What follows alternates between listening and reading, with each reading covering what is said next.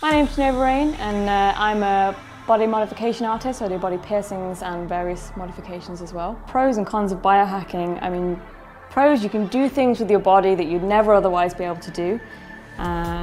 Arguments against that is things like the things we're using them for now. So for example, door entry. Like, well, you could just enter your door with the swipe card that you've got anyway. Why would you really want to put that in your hand? Well, it just makes it easier. It's something that you don't have to worry about carrying that card around with you. You don't have to worry about somebody stealing that card. It's then just a part of you and it's something you never have to think about again. And I suppose the cons of this sort of thing is that because it's so recently developed, there's not much in the way of testing for this sort of thing long term in people's bodies and the effects that this might have on us. But there's loads and loads of people that are willing to be guinea pigs for this, again, just because people think it's cool and they want to be a part of this experiment and they want to be there when this technology is being developed and coming to life, and they want to say, yes, I was there first, I helped through all this beta testing phase, and you know, we came up with something that was really good. Yeah.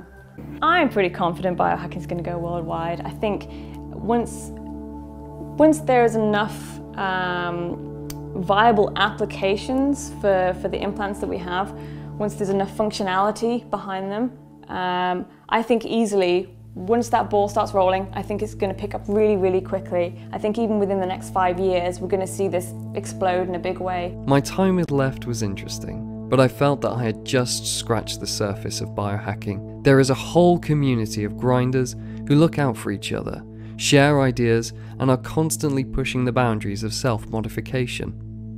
Whatever the future has in store for Lepht and her experiments is uncertain.